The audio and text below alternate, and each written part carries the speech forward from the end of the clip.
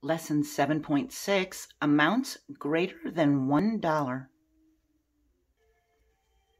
We can show money amounts that are greater than $1 by writing the number of dollars to the left of the decimal point and the number of cents to the right of the decimal point.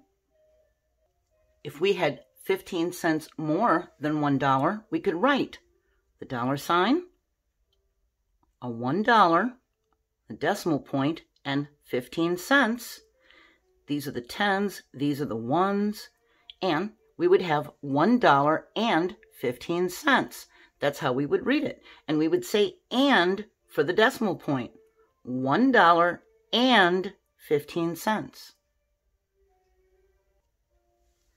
If we just have 70 cents and there are no dollars, we can write a dollar sign and a 0 for where the dollars would go, then the decimal point, and 70. We could also write 70 cents like this, but we can't use both signs. We either have to write it with a dollar sign and then the number of dollars and a decimal point and then the number of cents, or the number of cents with just the cent symbol.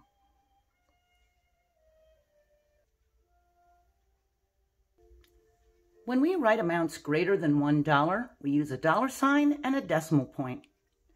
Here we have 4 quarters and 2 dimes. 4 quarters is equal to 100 cents, and that's equal to $1. 2 dimes are equal to 20 cents. We have $1.20, $1.20. We have 100 cents plus 20 cents, that's 120 cents. It's $1.20 for the total value.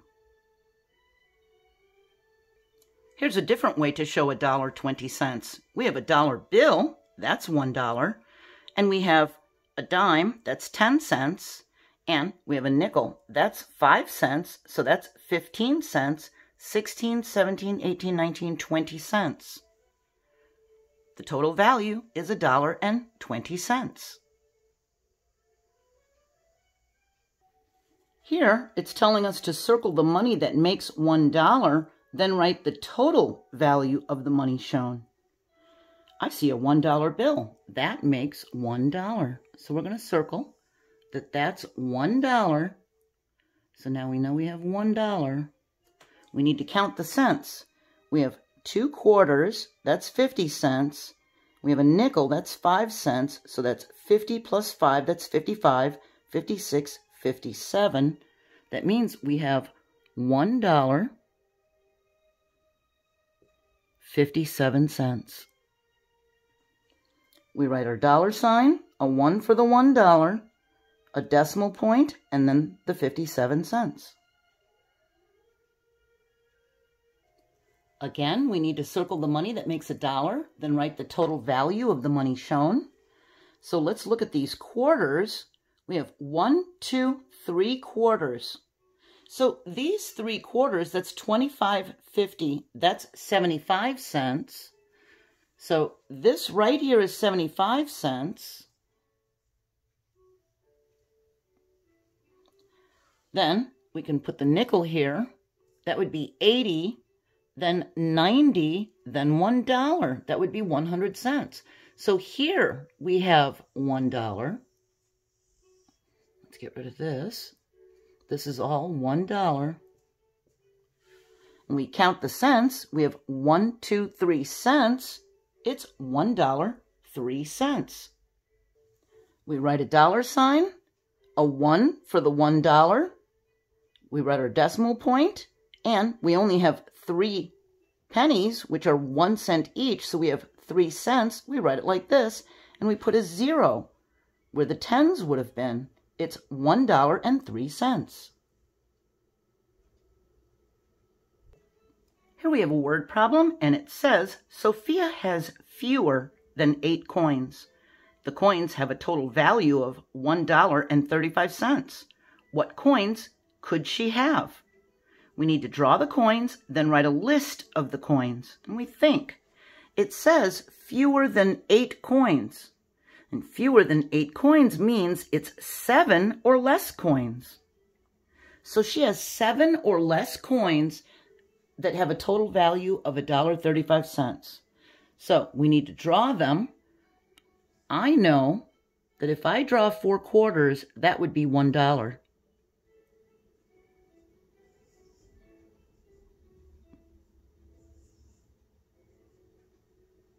So here's $1,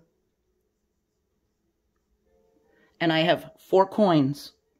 I need to make 35 cents, but the most I can use is 3 more coins. So I could use another quarter. That's 25, and I could draw a dime to get to 35. Now I've used 6 coins.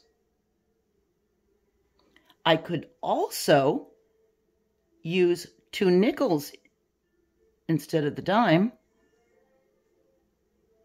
and I would have 4, 5, 6, 7 coins.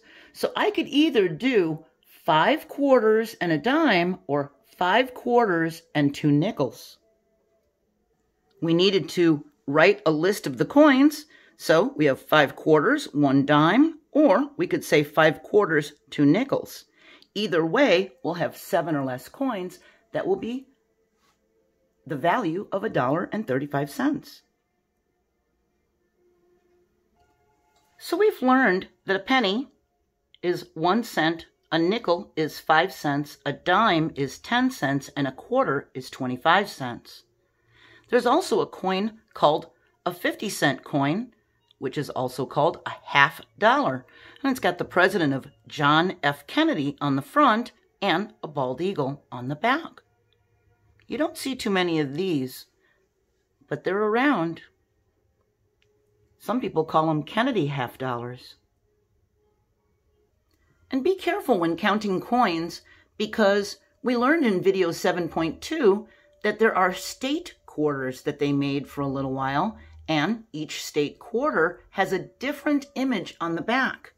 A regular quarter has the bald eagle, but each state quarter has information about the state. It's got the year that it became a state in the United States, and like Arkansas, it shows corn and diamonds, and it tells you that South Carolina is a palmetto state, and it's got a little information about each different state. So all those quarters have different backs, and it won't have the eagle.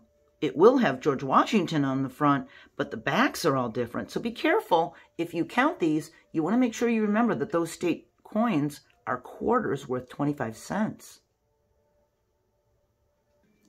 Our next lesson, 7.7, we're going to do some word problem solving that involves money and coins.